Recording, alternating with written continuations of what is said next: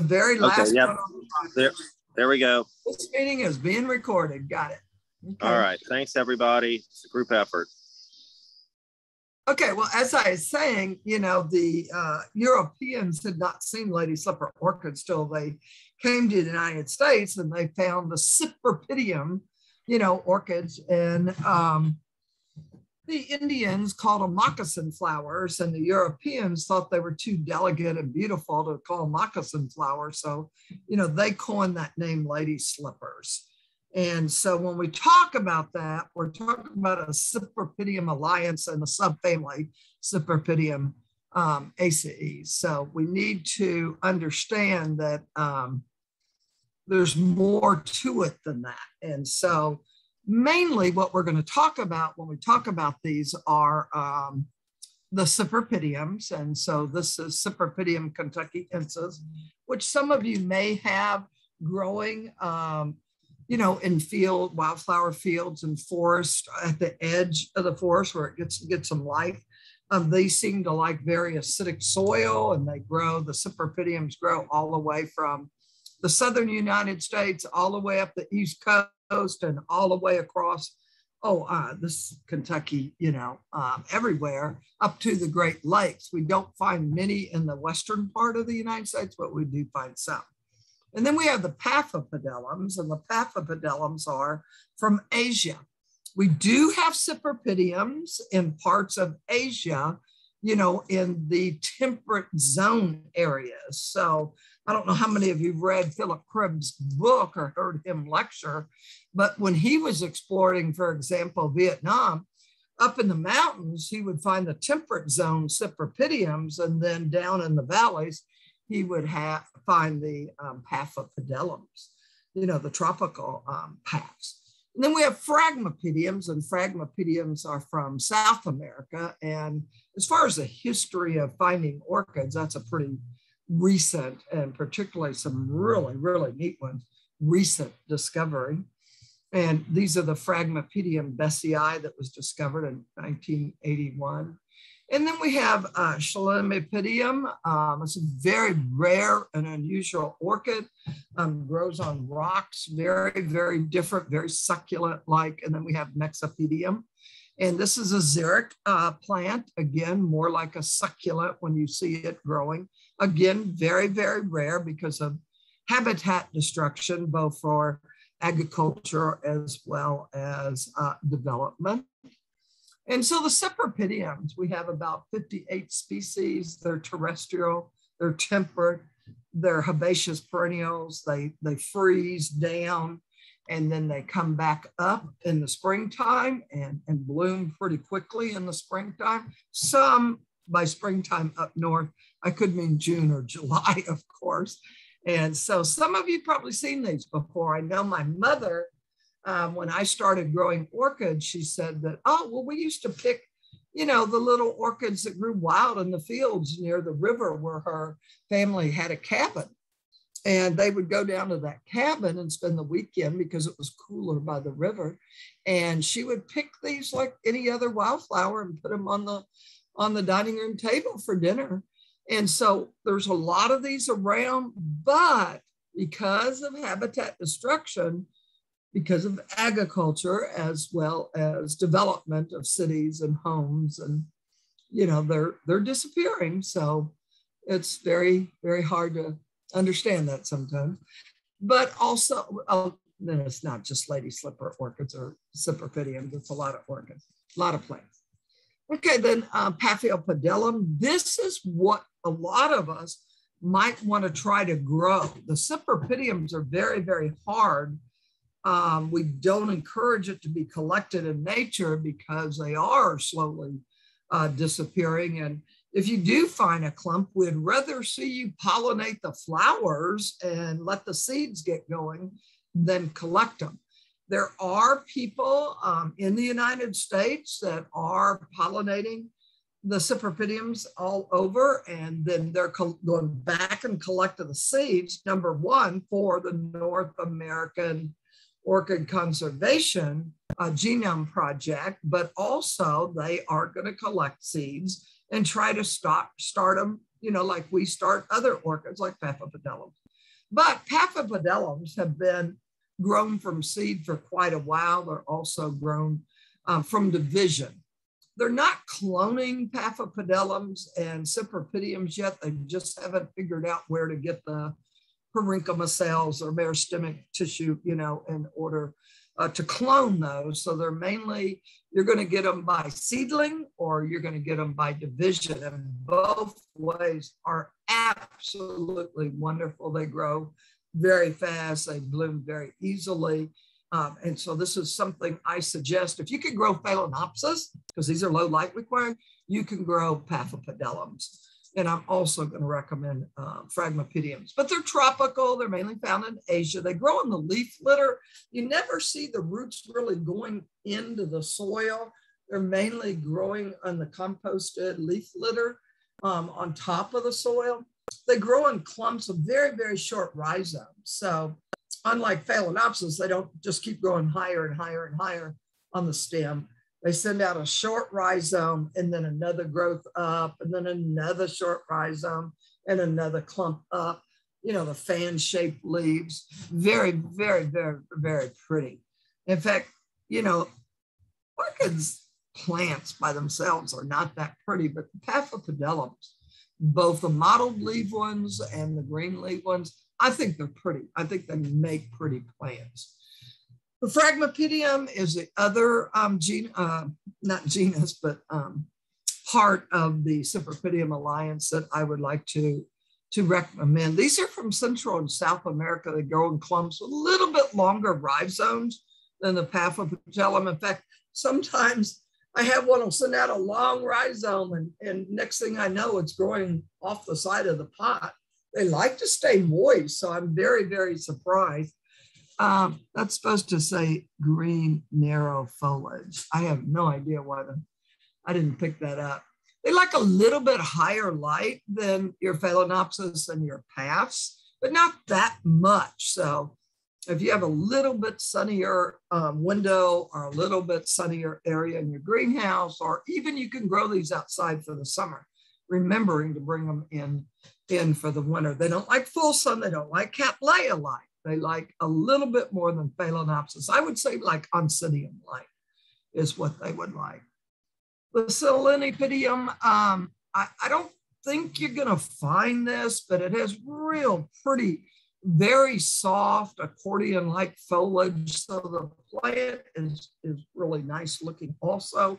They're found in Central and South America. Very difficult to grow and bloom. They like an acidic media. They like to stay moist. The foliage is tall, narrow, and pleated, so it's real pretty. They used to use this as vanilla flavoring. When the vanilla crops needed supplementing, they would find this orchid, and that might be a little bit why they're so rare and difficult to find nowadays. Then Paphiopedilum, the xeric orchid. This, like I said, it's a monotypic, genus with one species. Xeric means it grows very dry. That's what xeric means. And so white flowers with this, the pink staminoid. And you don't often see that. Mainly mostly, the staminoids are yellow. That has something to do with attracting the pollinator. So they think it's a stamen with pollen on it. The foliage is very succulent-like. It grows under dry conditions, and it usually grows on rocks instead of the leaf litter. The lady separate orchids are diandrous, which means they don't have one capsule like most orchids do with the pollinia inside the capsule in the lip. What we have here is the stamens, the pollen holding part of a plant, are on either side right here of this structure called the staminoid. And so the way the insect pollinates this plant, it is actually attracted to go into this pouch, into this lip, the labellum. It's actually attracted to go into there, but it can't come out the front of that pouch. It has to go out the back side of that pouch. And if you look at them, the flowers real carefully, you can see that the pouch where it attaches right here, it makes like the tissue goes around almost like makes a tunnel. And as the insect climbs out of that tunnel with the help of the hair follicles on that they can get their tarsals, their feet in. And when they do that, they hit the stamens and eject the pollen. And that's how they get pollinated. When the insect enters another time, the stigma or the stigmatic surface is right under here, under the staminoid. And so it takes 2 times for the insects to pollinate this. No wind pollination, no other type of pollination. The other thing you might be looking at is, we always say orchids have 3 petals, 1 modified to be the lip, and then 2 lateral petals. And then we have the big dorsal sepal. And then we have lateral sepals that come usually like this on orchids. But in this case, the case of the lady slipper orchids, they're fused in the back. So they are distinctly 2 sepals there, but they're fused to look like 1 sepal. But if you dissect the flower, you'll see that they're 2 distinct, 2 distinct sepals. But on most of the Paphiopedilum, the Cypripediums, all of them are going to be that way. And they're hidden behind the lip. So you don't always see those, but it's right back here. Okay, so we look at the Cypripediums here in the United States. I didn't bring up the other maps because I thought we were mainly interested in where you all are going to find these. And so, this is a map, and this map, anyone could get to this map. All the maps for all the different plants in the world can be found at this BONAP. And so they haven't updated this one lately, but the botanists are working very much to go back to the areas where the orchids have been found here in North America in order to, number one, make sure they're still there. And the way they're doing that is they're going to herbariums, all over the United States and looking at all the orchid samples, and on every herbarium specimens are pressed and dried flowers to preserve, the genetics and the DNA and everything. Many people use herbariums. They're sort of like libraries to go study. If they're going to buy some land, they might like to look up what is on that land, what kind of plants are on that land. If they're looking for minerals, they might look at the specimens because certain plants indicate certain minerals are in the soil. And so there's a lot of reasons herbariums have been very helpful over the hundreds of years that they've been in existence. And so that's what botanists are doing now. Naturalists are doing that. We have a lot of self-educated naturalists that are doing this, a member of that North American Conservation Group. And so we want to look at that. 64 species, some in Europe, some in Asia. Couldn't find the numbers with good references there. North America has 43, United States has 12, and Alaska has 2. It's illegal to dig or pick these orchids on federal land. And I think that needs to be talked about more and more with people all over, because, this is why orchids disappear, not just because of agricultural use, the land it's needed for, but also because people pick them and they don't realize they might be taking the last few that exist. So. Okay, the parfolia, this is probably something you can find in your area. The Kentuckiensis, the other big, giant, tall yellow one could be probably found there too. But this is what they call the large lady slipper, yellow lady slipper arctic. It's predominantly an upland forest, so higher up in the areas, and it blooms in June and July.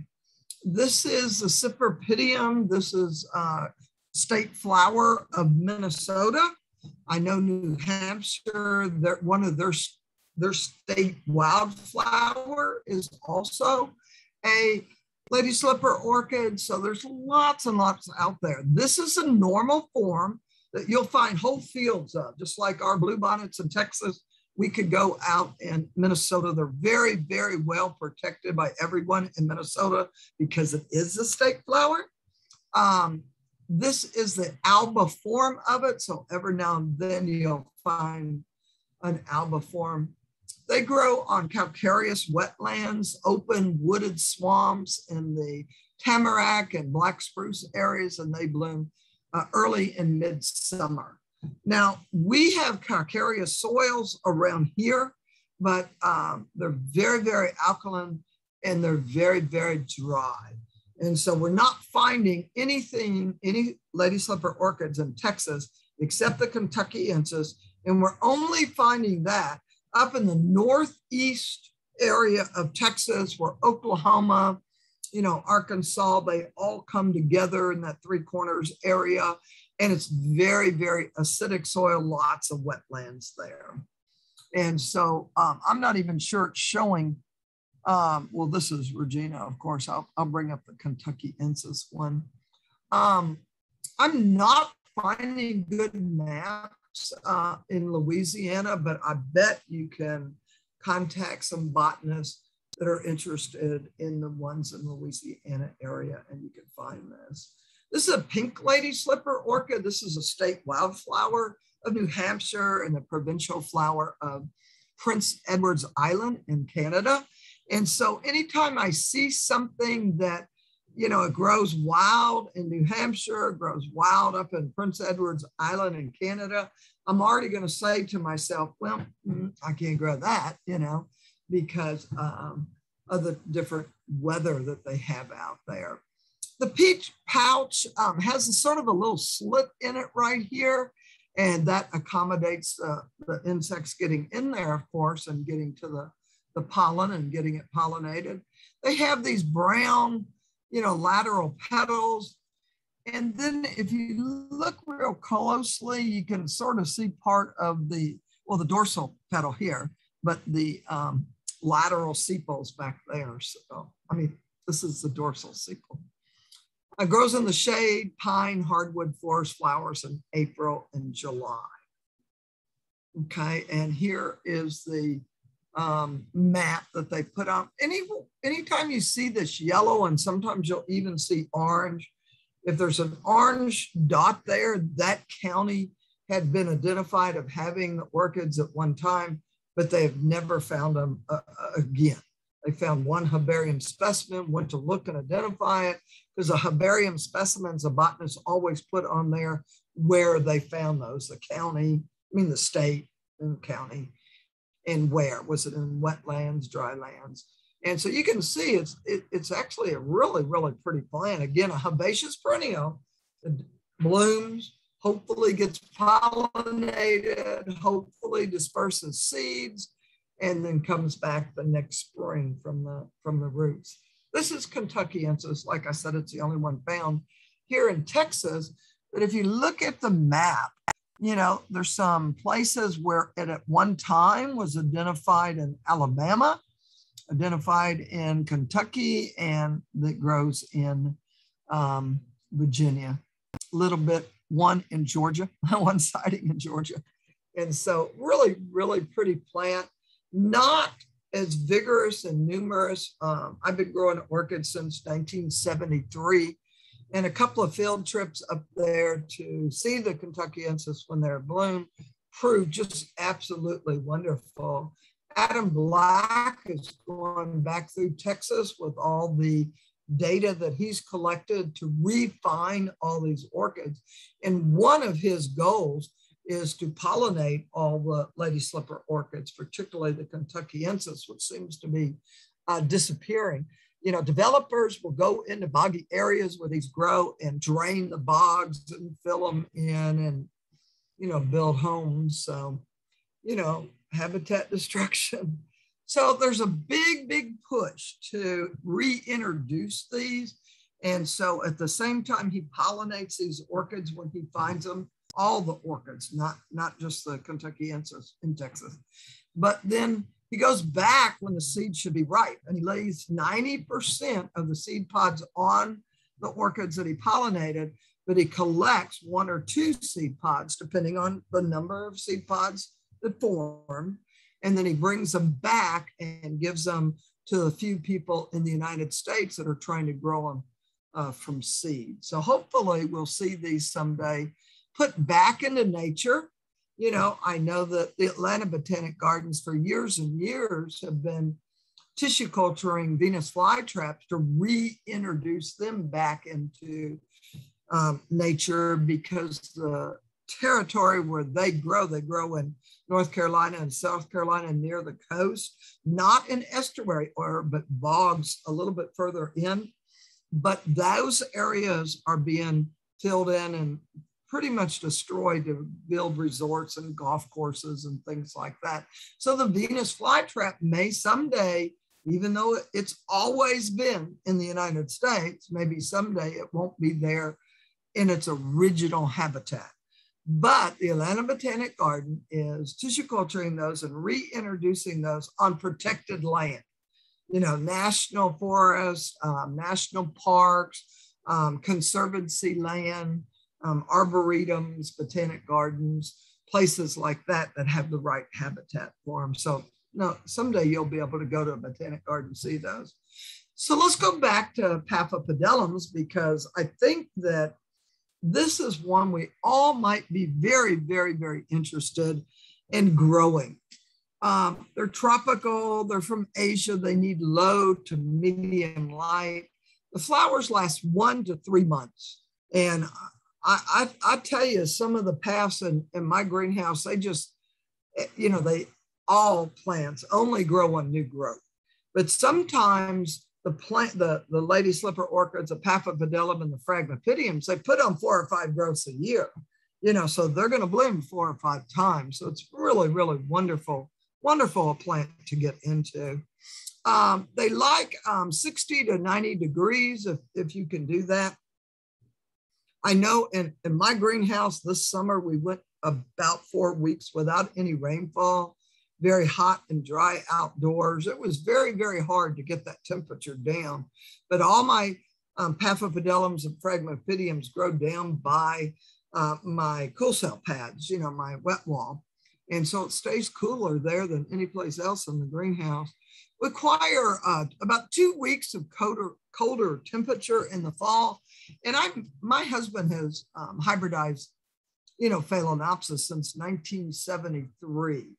And so we always have done that for the Phalaenopsis, you know, lowered the temperature down to, you know, 50, 55 degrees in order to get that colder 2 weeks that they need. And so that's been easy. The green foliage likes it a little bit cooler, and the mottled foliage likes a little bit lower light, a little bit warmer. Because I notice if I put the mottled foliage where it gets a little bit more light, what happens, that modeling it's not as vibrant. But if I have it in very, very low light, it's real pretty. You can see it real well. The colors are, oh gosh, anywhere from white to green to dark magenta, the vinicolor. They're called vinicolor paths. Just absolutely wonderful. Again, they're propagated by division and seed. And so this is Spicerianum. This is one of the species. And the only reason I'm showing these is because a lot of times when you look at a hybrid, you know, so much of this carries on for the second, sometimes third, and sometimes even 4th generation. You know, this green and this white dorsal petal with that stripe, very, very distinctive, even if it's hybrids. So the Paphiopedilum, like I said, are mainly Asians. You know, if you look at this habitat map, you can see all the different areas where these grow. And like I said, in some areas where the mountains are, you are going to see Cypripediums high in the mountains where temperate plants grow, and everything, the Paphiopedilums are going to be growing in the tropical areas. Again, they grow on And leaf litter with a limestone subsoil, moist areas, shade to part shade. And so, oh wait, I wanted to point out one thing. Okay, the reason I've got so much just white space, or I didn't make the map, someone else did, but there's a little area right here where drurii, the little species called Paphiopedilum drurii does. And then if you look down here on the peninsula, you can see some there too. And so please, if you're going to grow these, buy them from very reliable sources, buy healthy plants, and you're going to do great. So this is some mottled foliage. Isn't that pretty? Very, very, very pretty. And like I said, I noticed some of mine, you know, if I give them a little bit too nice, that mottledness is not as distinctive. You know, it looks more all green, but you can still see it. And this is the green foliage, and you can see, you know, they grow this itty bitty rhizome and then shoot up another one and shoot up another one, shoot up another one. So, you know, usually you get a pot full very, very, very quickly. And so this again is another species, and see this beautiful striping on the dorsal petal, you know, this green pouch with the venation showing. I don't know how many of you've seen Clair de Lune, the hybrid Clair de Lune. Oh my goodness, it picks up all of this from this species. See how the tip out here is yellow? I'm going to show you another one where it's purple. Not the Venosa, but another one. Okay, light. Everyone's always asking me light, and I always say medium to low to medium shade. In other words, a south or southeast wind is best. Not a south window. You know, in the winter, the sun goes about 15 degrees more south in the winter and then 15 degrees higher in the summer. And so you have to sort of watch that south window, and it might need to be away from the south window a little bit. The reason a south window is so good is because you get light for so long a period of time as the sun goes from east to west. Whereas if you put it in an east window, you're just going to get that morning light. If you put it in a west window, you're going to get that hot west sun. And I don't know about Baton Rouge, but boy, I shut my shades, my west window shades in the afternoon. It makes it so hot to leave those open. Grows and flowers easily under lights. I have a lot of people ask about that, and that's why I'm telling you that. And so this is a wonderful Paph collection that a lady has in Portland. She's moving here to Texas. And so she had her husband bring all the orchids, and she's renting bench space in my greenhouse while they move and build a house and build a greenhouse. But grows great under lights. That's the lights that you're seeing here could be just incandescent grow lights, could be, but in this case, they're fluorescent lights. Many different types of fluorescent grow lights. Some of them have more of a blue and red spectrum. And so you need to look into what you want and in the fixtures that will hold those other type of fluorescent lights.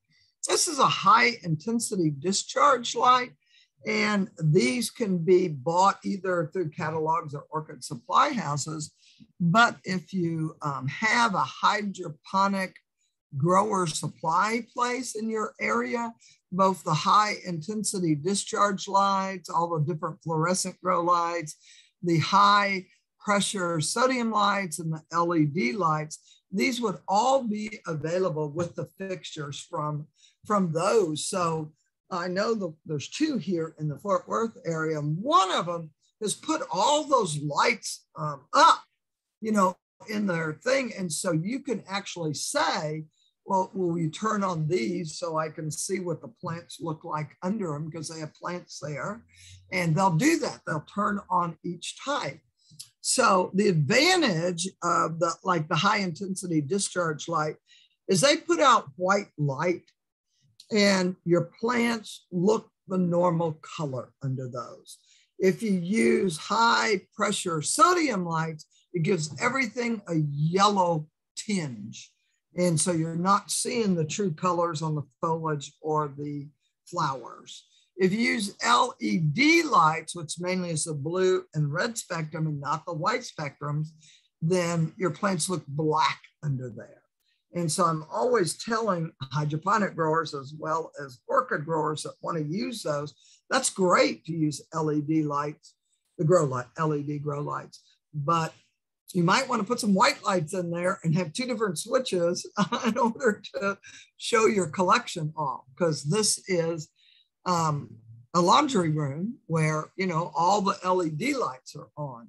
You can't tell what those plants look like at all, or the flowers, but if we could turn off those LED lights and turn white light on, then you can see them. And it's very important to have the right amount of light and everything, but it's also important for you to be able to see your plants, because you are the plant detective for insects and disease issues and water issues. So we need to understand that. So you can see a lot of the shelving like this with the LED lights and white fluorescent lights under them. And so you can see some of these have been turned on so you could see, inspect the plants for, you know, insects and disease. Vertical farming like this is becoming very popular for your leafy greens and leafy herbs. And so I know there was a big groundbreaking 2 weeks ago in Cleburne, Texas, just about 30 minutes south of Fort Worth. And they're gonna do a vertical farm just for that, just for leafy greens. And so that's going to be real interesting to see how that going. They built a small one to make all their mistakes on, and they did a real good job. There are a lot of people interested in buying their produce, and so they're going to build a big one now. Vertical farming, where you farm shelf after shelf after shelf after shelf, rotating the shelves to harvest. And so the temperature range, you know, you need to remember, you need to cool them off, and, you know, 10 or 20 degrees difference between day and night temperature. Sometimes that can be achieved, sometimes it can't. But you want to try, you know, particularly in the spring and summer, in winter, you can do that. The cooler varieties take temperatures down to 40 degrees, lower humidity during the cool temperature. And so this is, I don't know how many of you have these in your grow area, whether it's indoors, outside, or in a greenhouse, but this is a real nice, it tells you how hot it got that day and how low the temperature got that evening. And so if you're keeping a journal, you know, about the humidity, the airflow, the heat, the cooling, and the temperature, real nice to have these. They have, this is very affordable, not electric, not hooked to your Wi-Fi, but there are those now too. So in fact, some of them you can set a weather station up in your greenhouse or in your backyard. Everything will go to your phone, and that's nice to have. As far as cooling, you know, old-fashioned evaporative coolers work great. This is the type of thing where this would be inside your greenhouse, and water would circulate on the 3 walls that are outside your greenhouse. It circulates and drip down what are called aspen pads. And the fan, there's a fan, a squirrel cage type fan in there that will push that air into your greenhouse. And this, where the cool air comes out, is mainly useful in dry, hot areas. And real humid areas, it's not that efficient. Mainly air circulation with fans is the best thing there. And then we have a wet wall and an exhaust system. And so here's a wet wall where I have a big tub and I recirculate the water over and over. A lot evaporates, of course, but that's what I do. Here's the outside of it where I have a motor that will lift that windows up high, or, you know, shut it down real low, or shut it all the way. And then I have the exhaust fans at the other end of the greenhouse. I put these on the north side of my greenhouse. I put this on the south side. And in my area where it's hot and dry, this works very, both of these all work very well to cool them. Circulation fans, I have them hanging from my ceiling. I have them on the benches where they'll blow over the tops of the orchid plants, not on the orchid plants necessarily, because I don't have a lot of fungus and bacteria in my greenhouse. If I did, I'd have those fans blowing directly on the foliage. But you need a lot of air circulation. I know that some of the old timers used to say, if your hair's not blowing in the wind, you don't have enough air circulation. Well, I'm not so sure I agree with that, except when it's 110 degrees outside, I want as much of that fan as possible. So I also have one right there in my potting area in the greenhouse. Then shade, we have to think about shade as part of the cooling. And we have to think of shade as part of the growing the plant. And so if we have shade-loving plants, we have medium-like plants like oncidiums and some of our dendrobiums, and then we have high, wanting plants like my vandas, my cattleyas, my ascoscendas, I can't name all of the highlight plants that I have in my greenhouse, but I mainly have Paphs and Phalaenopsis. So I would say 2/3 of my greenhouse needs good shade and 1/3 doesn't need good shade. And so we have choices here where we can use a paint. You can buy green or white, what is called shade compound paint. And it's like whitewash, and you mix it up as thick as you want the shade or as thin as you want the shade. And so it comes off very easy. If you want more light, you can just take a wet broom, really, I'm serious, a wet broom, wet it real good and rub some of that off to get more light, like during the winter. And so the other option is what is called shade cloth. And the shade cloth comes in black and green, aluminum looking cloth. I mean, really, and white, all kinds of different color shade cloth. And then you can see also one of the things that I always recommend, I keep ferns growing underneath my benches. And I do this for 2 reasons. One of the reasons I do it is because I think all the creepy, crawly slugs and snails are going to stay down there because they got all that food to eat. They're not going to crawl up my benches and do it. This lady wanted a really, really clean greenhouse. So she got that very, very expensive, very thick and heavy landscape fabric. You've probably seen it at garden centers where they have an outdoor growing area and to control weeds. They put this heavy, it's not like what you would buy at Home Depot or Lowe's. Very, very heavy. And so she put this down because she wanted a real clean greenhouse. She's mainly a geranium grower. She grew all kinds of geraniums, made geranium topiaries, but see what she has, her cinder blocks are holding up her benches. And you see that yellow tape around each of the cinder blocks? That's sticky tape, because one of the things that you have to do is monitor your greenhouse for insects. And so she has that around those cinder blocks. So if insects start trying to glow up to the benches, she can identify those very quickly. You can get sticky pads, both yellow and green, to put around your greenhouse. Just hold them on a card holder type thing to monitor for insects. But the best way to do it is, you inspect your plant and you take copious notes about it. I call it mapping a greenhouse. And so I know, when the mowers come, and I have insect netting now that the frame comes way out here, way to the top of this wet wall. And that insect netting is keeping all those insects that are going to try to fly away or jump away or hop away from the mowers from coming through that wet wall. And so I have had calls from all over about all of a sudden my greenhouse is full of insects. What's the deal? Well, they moved and the insects got into the greenhouse because of that. So it's just one more thing that we all have to do if we have a greenhouse in order to do that. As far as heating, You want to make sure that I like these Modine heaters that are Dayton heaters that you can hang from the ceiling. And again, I have a 30 by 100 foot greenhouse. So I have a poly tube that goes down, and the heater actually blows the heat into a plenum, and then it gets in that tube and is distributed the whole 100-foot length of the greenhouse.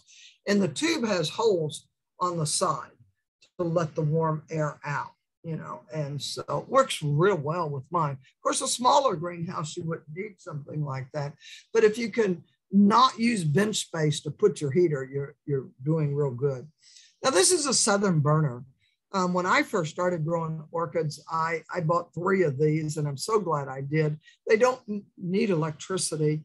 They have a built-in thermostat in the thermocoupler, and they use the natural gas or propane. But unfortunately, Southern Birders has gone out of business. Now, there's a rumor that someone is buying them, and that's gonna, maybe they're gonna come back in. But the main thing is they didn't need electricity. And then this is a big, gigantic boilers, and they heat up hot water. They heat up the water, and then the water is taken into the greenhouse in pipes underneath the benches, and it circulates. And so that's a really good way. Plant propagators love these. They love these because they like that bottom heat, all their seedlings. As far as humidity, if you have a small orchid collection, you know, I love baskets, and a lot of times I'll find a plastic crate that I can put. I'll put aquarium gravel in there. And I never want my orchids sitting in water because the potting material lets the water wick up through the potting material. In fact, most of the orchids that people bring me, you know, what's wrong with my orchid type thing? They've overwatered it, not because they poured water in it, in the pot, but because I've left it sitting in water and it wicks up and creates that overwatering situation. And they're all wilted. And the owner that brings me the poor wilted plant said, well, it was wilted, so I figured it needed more water and more water. Well, we all know that that's not quite right with orchids. And so here's with a box full of Doritis, now called Phalaenopsis. These are summer blooming Phalaenopsis, and they bloom with straight spikes up. And so I have I have quite a variety of these, and my husband used this little gem quite well. He used it several times to get that neon purple color for some of his hybrids. This is another way. This is called egg crating.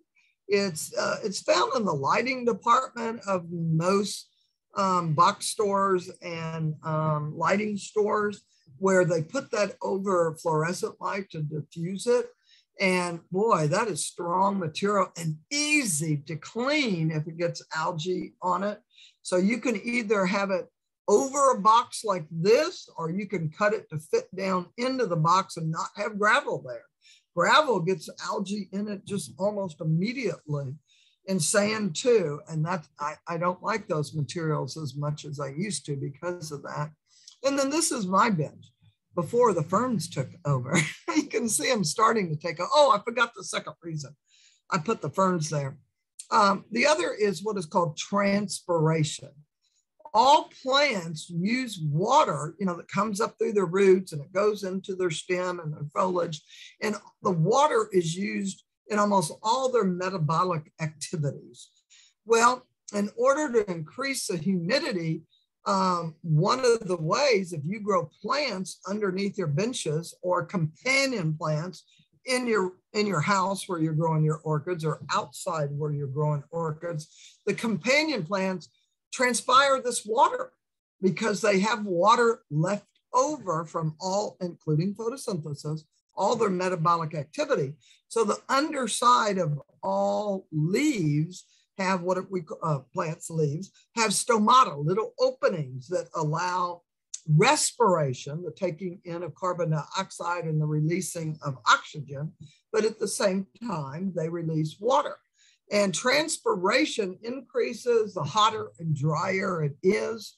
And the ferns are constantly letting that water out.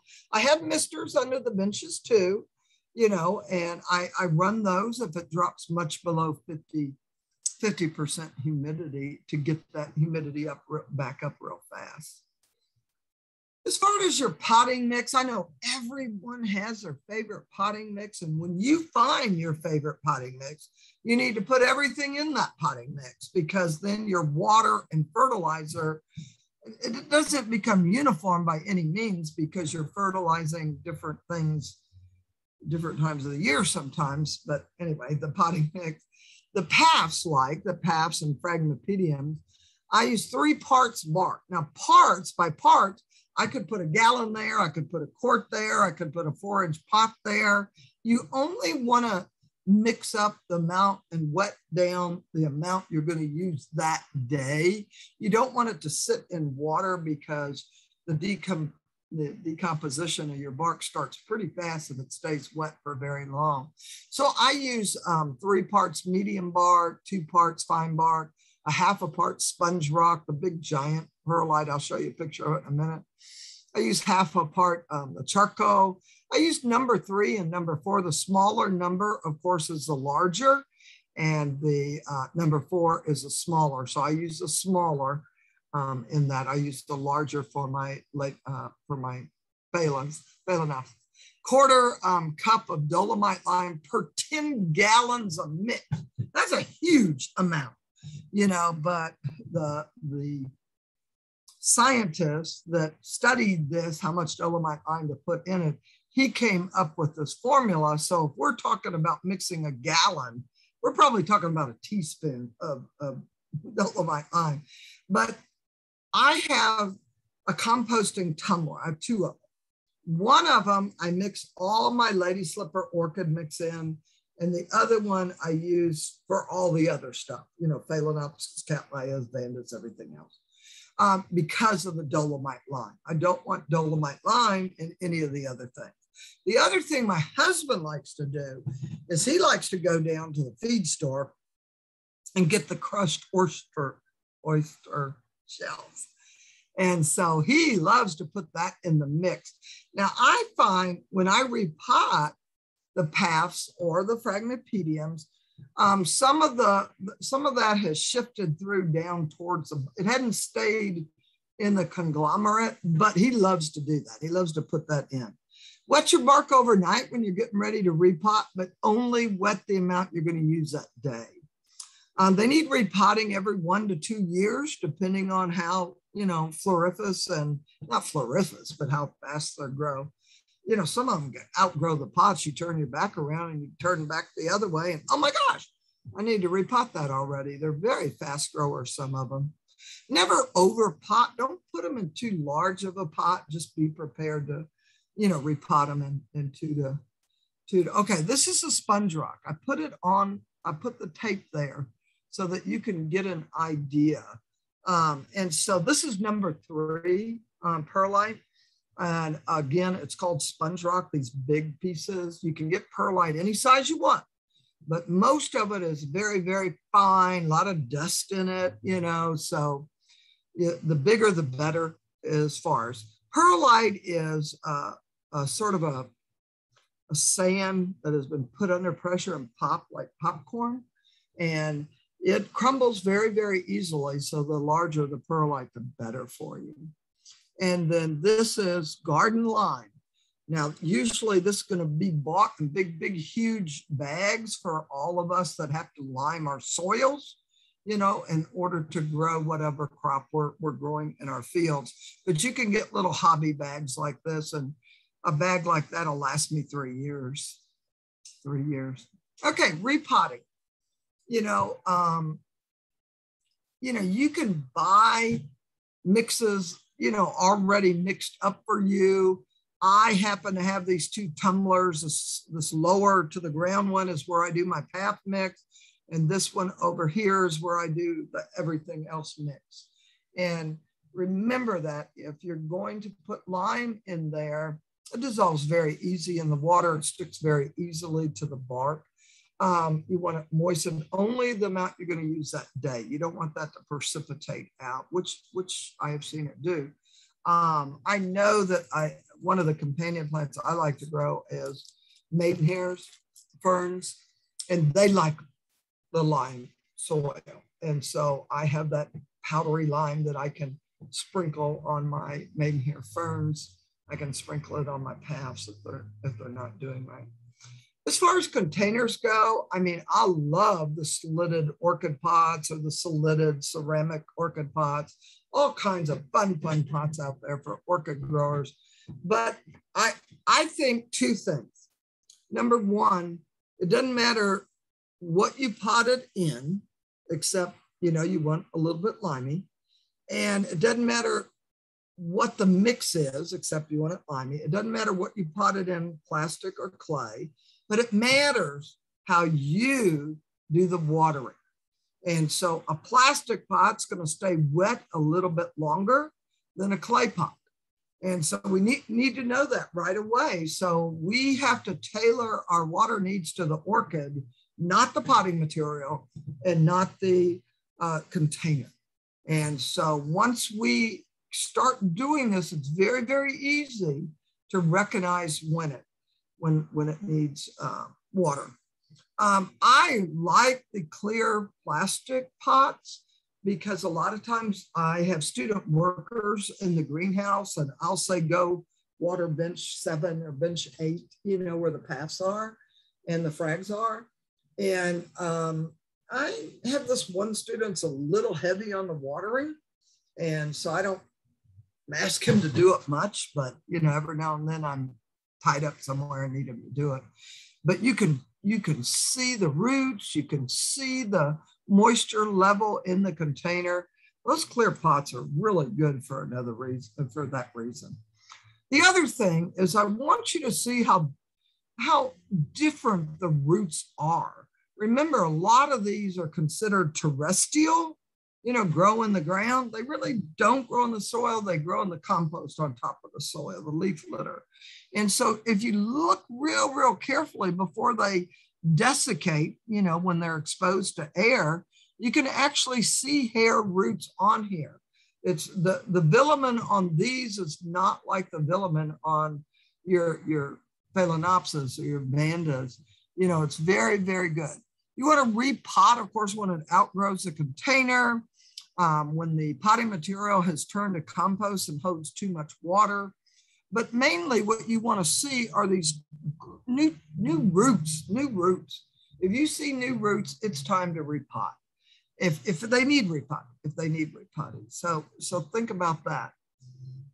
They need to stay evenly moist, not soaking wet. Do not let the plant sit in water, and they need low salinity in the water. So if I dug a well here on my property and pumped that up to use in my greenhouse, it would be way too salty because our aquifer is salty here. And so what I have to do then is I collect rainwater. And we got 2 inches of rain this week. I'm so excited. My cisterns are full, So, think about the water quality. Your city might have perfect water for watering your orchids, but just pay attention to the pH. They like it below 7, 6.3 to 6.8. They don't like it above 7. And so rainwater has a lot of nitrogen in it, and that's about it. No salts. There's no salts up there in the clouds. And so when it comes down and you can catch that off the roof of your greenhouse or your house or your garage or your potting shed, you're way ahead of everyone for that. And so this is fertilizing because I want to think about fertilizing. So I use what is called a Siphonex, where I mix up a concentrate. I mix up a 1 gallon concentrate or 2 gallons, depending on how many orchids I have that I'm going to fertilize. And I do that. And this is my rainwater collection system where, I have guttering along the whole 100-foot side of both sides of the greenhouse, 2,500 gallon cisterns on either side. The water goes straight into the main line in the greenhouse. This is what's called a first flush diverter, where the first flush off the guttering will go down here. So any leaves or debris collects in this elbow right here. I have it capped right there where I can unscrew the cap and clean that out every now and then. And then and this fills up with rainwater. Hopefully all the leaves are going to stay down here. And then it goes into my cistern. So real easy to set up a collection. Most of us want to use a high nitrogen fertilizer, particularly if we're using a bark-based media. I fertilize every 2 weeks, but I'll fertilize and then I'll water to leach out all the salts, and then I'll fertilize and then leach. So I fertilize and water. I fertilize and then use no fertilizer water, and then fertilize and then use no fertilizer water while the plants are actively growing. And so we have choices of all kinds of wonderful water-soluble fertilizer. And some of those water-soluble fertilizers, like this is actually labeled orchid food and has a picture of an orchid on it. We can mix up a little bit at a time, depending on how much we have.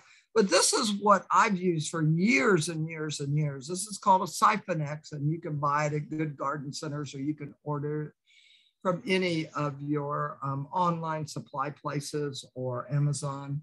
This is what's called a capillary tube. And as you turn the water on, this will suck up the concentrated fertilizer from your bucket and dilute it 15 times. 15 times. So the concentrate's pretty strong. So you only want to mix up as much as you're going to apply, because nitrogen is a volatile chemical, and you'll lose that nitrogen that's in that concentrate if you're not careful. And so here it is hooked to another garden hose, and here's my bucket. And I like the colored fertilizer. Here's when you buy it. If I do have, because I for my large greenhouse, I mix it up in a big garbage can with a snap-on lid. And so I mix up 25 pounds at a time. But that first number on your fertilizer bag, that's going to be your nitrogen. And so I like the Peters mix, with Mag Amp in it. It's a 15-5-15.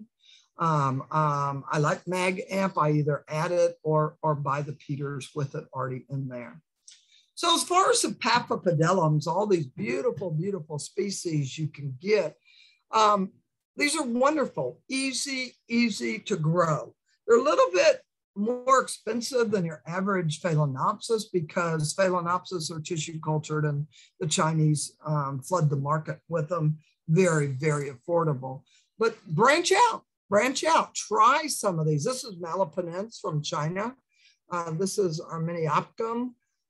This is Delanatii, again from China, Macranthum. And then we have these big, what we call standard Paphiopedilums. Big flowers. The size a little bit bigger than the palm of your hand.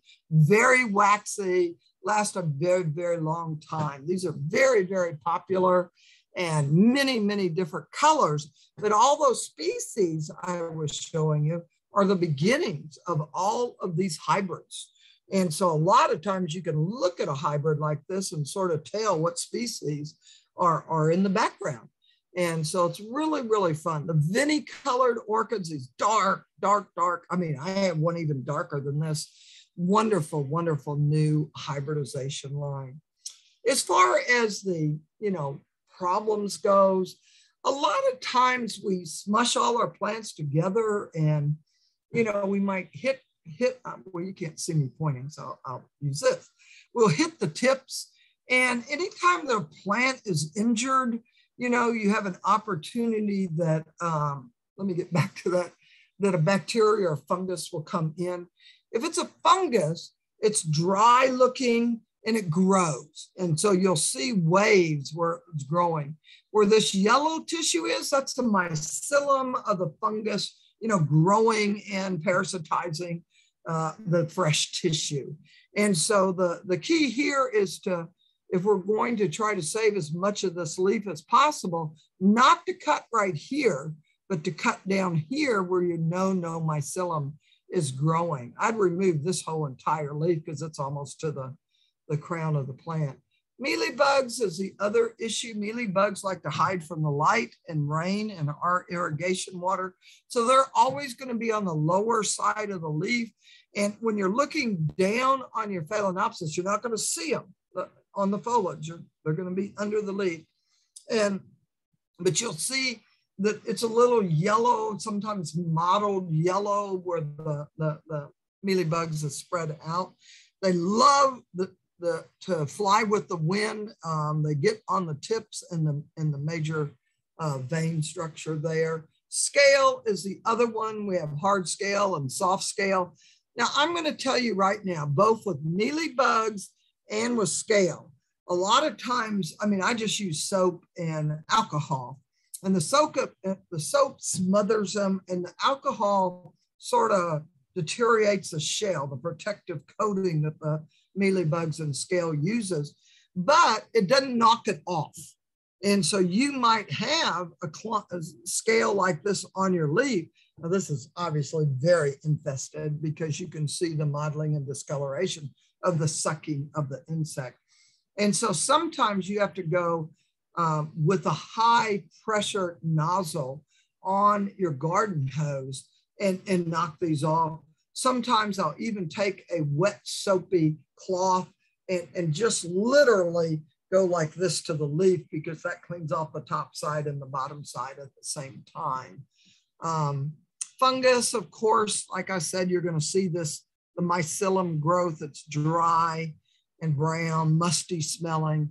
Bacteria is black and yucky and smelling. And bacteria, if you see bacteria and fungus, act fast, do something right away. You can use hydrogen peroxide and cinnamon. Cinnamon is not a fungicide or a bactericide, it's a desiccant. So sometimes you can pour it in the crown of your Phalaenopsis or your Paphs and dry out the fungus faster than it can parasitize the tissue. But hydrogen peroxide works great too. So I keep a case over here. Thank goodness I bought 2 cases before the coronavirus quarantine started, because boy, you couldn't find peroxide anywhere for quite a while, and alcohol. And so I use that quite a bit. Bacteria is stinky, black, and grows very, very, very fast. Okay, so you can see, you know, it's probably got, this bacteria probably got started at the tip of one of these leaves that got injured, and it's taken that plant out very, very fast. New trend in hybrids for the orchids are what we call multiflora. There's 2 types of multiflora. One, where they all open pretty much at the same time. We're holding this yardstick up so that you can see these lateral petals. You see how this is Sandriana, and they got an award, and so they named it Whole 9 Yards. I love that. But if you're going to get one of these that you know is going to send out and grow, and boy, they grow by the inch daily, and they get longer and longer, you have to make sure that those petals, those lateral petals, don't hit your bench.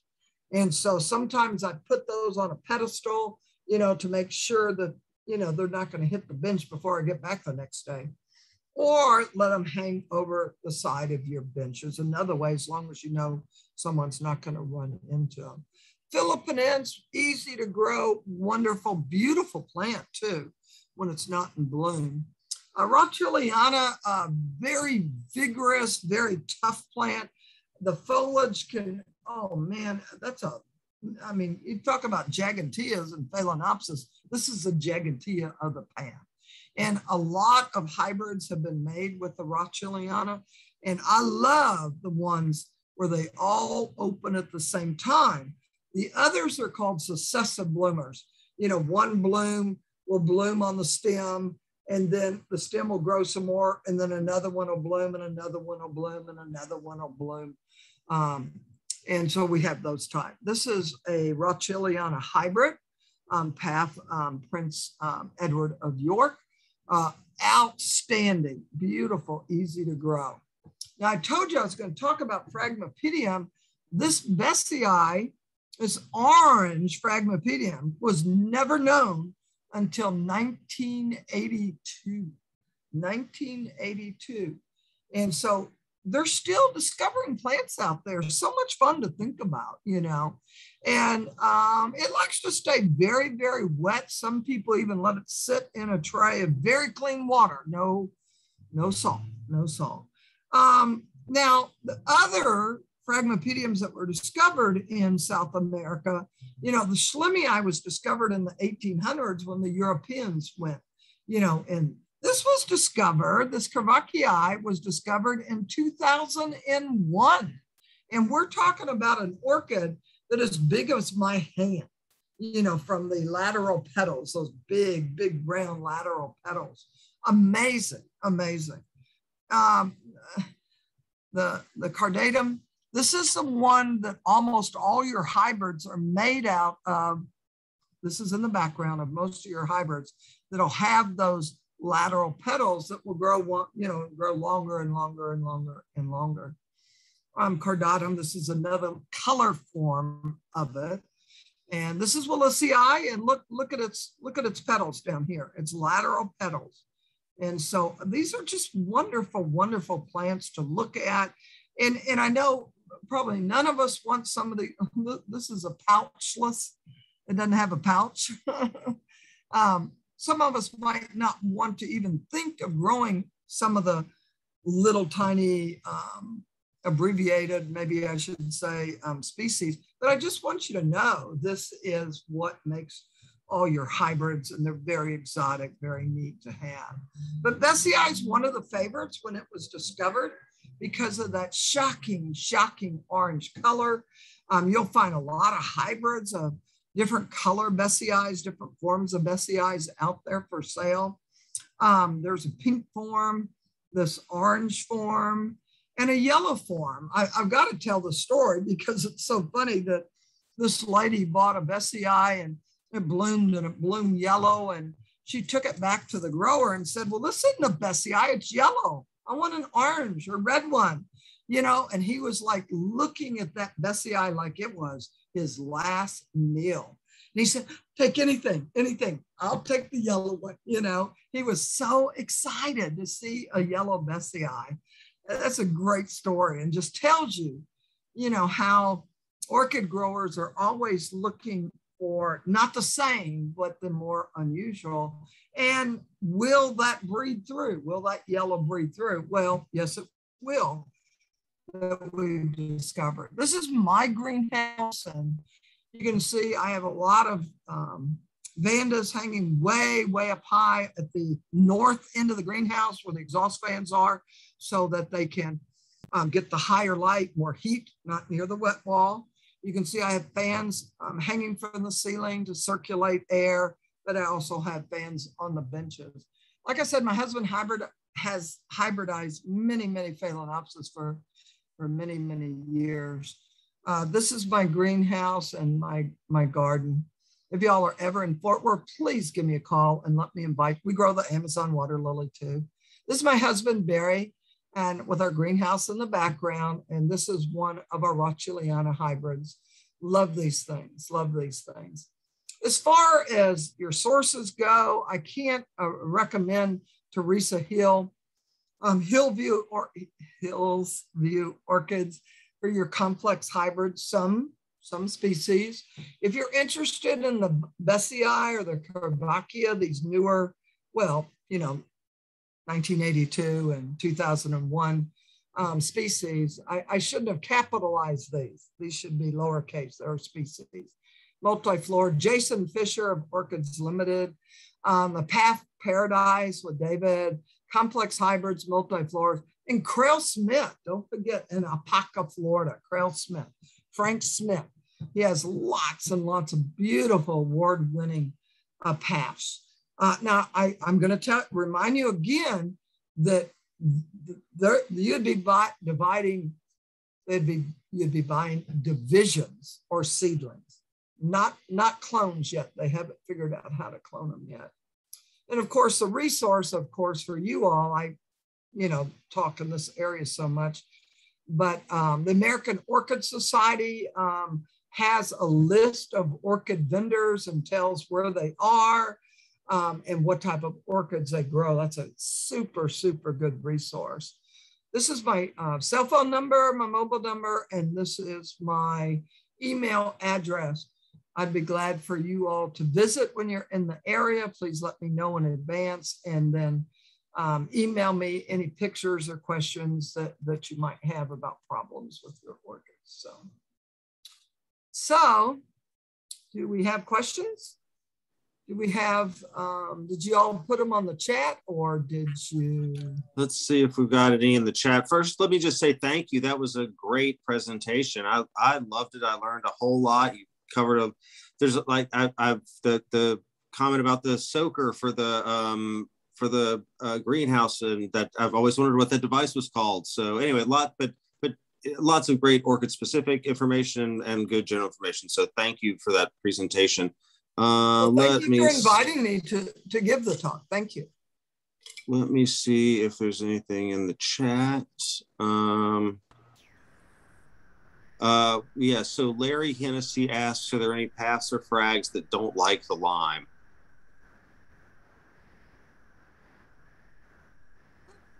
Not that I know of, but anytime you buy one from a grower, ask that question. Ask that question. We're talking about like 1 teaspoon in a gallon of your potting material. We're talking about a very, very, very small amount. But most of them grow in leaf litter over limestone. And that's why you're adding. Is it changing the pH, or is it not like much, offering calcium? Or? It changes the pH a little bit, not much. Okay. And so when you're looking at that, you look at the pH of the water going into the pot, and then you catch the water coming out of the pot and test the pH of that. If you want to know how much that lime is making a difference in the orchid media. You see what I'm saying? Yes. Catch the pH of the water going into the pot and the pH of the water coming out of the pot, draining out of the pot. Well, does anybody else have a question? On my lady slipper orchids, I have a question. I put a tablespoon every year on that if I'm not going to repot them. Yes, okay. What is your question? I have a question. I was fascinated about what you said about growing ferns under the benches. Yes. Any particular kind of fern? I love ferns and I love orchids. That appeal to me. Well, no, all plants transpire water. I know right. Some people put their airplane plants to grow under the benches because slugs and snails will not. They'll stay and eat that. They won't get up on your benches. I know some people put the little purple transcendent under their benches, so the Joseph Boat one, that blooms with the little flower. Yeah. I grow those out in my garden. I don't grow those in the green. Well, I guess one fell off the propagation bench and is in one greenhouse. But I don't think it matters which plants you grow. Those ferns get real, real thick. And so every now and then, a lady from McKinney, Texas, and her son came over the other day, and I asked them if they like ferns, and I got a big giant black garbage bag and just started pulling them up, and I filled that garbage bag up for them. And I said, well, here you go, there you go, to thin them out, And I know one of my students was complaining we hadn't cut back the ferns under the path bench, and she was complaining about how her pants always got wet because they're growing out from under the bench. So I handed her the big giant, loppers and said, have at it, and there's a blower in the green and a rake and a blower, whichever way you want to, after you chop them off, what you want to rake it up with. And she did, man, she did a good job too. She can't go back. I really enjoyed your presentation. I could understand what you were saying. Sometimes with these Zoom meetings, I can't always understand what people are saying. But you were great. Thank you. Okay. Well, y'all going to go ahead and have your meeting now, and Yeah. I will. We got one more, Russell. Yes, Dottie. My question is kind of for everybody. Does anybody just grind up eggshells to use for lime and calcium? I keep all my eggshells and grind them up into a powder and use that instead of having to buy lime. That's a great idea. That's a great idea.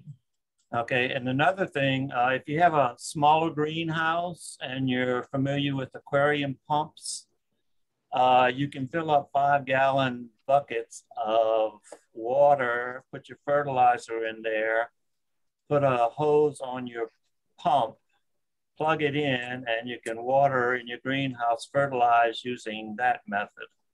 If you don't want to get an expensive type of fertilizer. That Siphon-X I showed you is $15. Oh, okay. $15.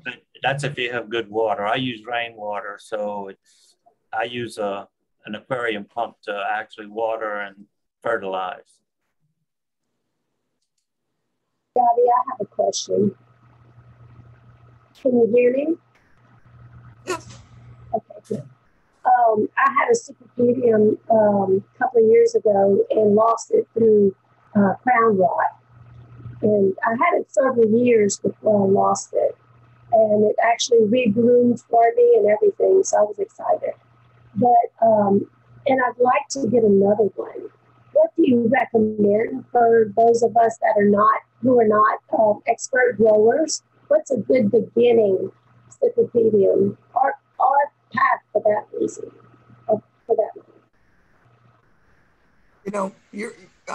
You must have a bad connection because I'm not quite getting it. You're wanting to know what is a good beginner path to buy or Fragmipedium? Frag. Definitely not Balachum. That's a little bit hard to grow because it's a very short, stubby plant. I find them all easy to grow except that whole Balachum, all of those. So I can't recommend one, but if you want to go by the color, Clair de Lune, if you like that green and the stripe and white, green and white stripes on the petals, I like that. Gosh, there's so many. I love those big giant, like the Mercranthum and the, I like Delenatii. It's a little bit smaller than the palm of your hand, but it grows like a weed and you'll have 5 or 6 flowers at the same time. I like Delenatii. You're going to have to go to one of the vendors and you're going to have to look and see. I see Jim Morrison has a path picture instead of his picture on his thing there. So it just depends. Go with, just like you pick out other orchids, get them from a reliable source, that they'll definitely have a good name on them. It'll be disease and insect free, and go with what you like, mottled foliage, the dark green foliage, you want red ones, you want yellow ones, you want white ones, you want all the multicolored ones, about that. Yeah. And start with a healthy plant. Always, always, always start with a healthy plant. What do you do to get them to bloom? I have one big 8-inch pot and it doesn't bloom. Light is always the limiting factor. Light is always the limiting factor. So, if the plant grows and grows and grows and doesn't bloom, you need to look at that light, give it a little bit more light, not a lot, not a great transition, but you also need to look at that temperature in the fall. Are you letting that temperature drop about 10 degrees at night? Okay. You want it to get below 60. I set mine at 55 for about 2 weeks. So it's one or the other. Light is the most limiting factor. Mine is getting a lot of light because it's actually outside right now. I took it out this year. Outside. Okay, so I would look at that fall temperature then to make sure you're getting about 2 weeks of cold evenings. Okay. I enjoyed the talk. Really, really enjoyed it. Okay, well, I appreciate y'all inviting me. I hope you've all learned something that you can use. And I'll see you next time. Thank you, Dotty. Thank you. Thank you.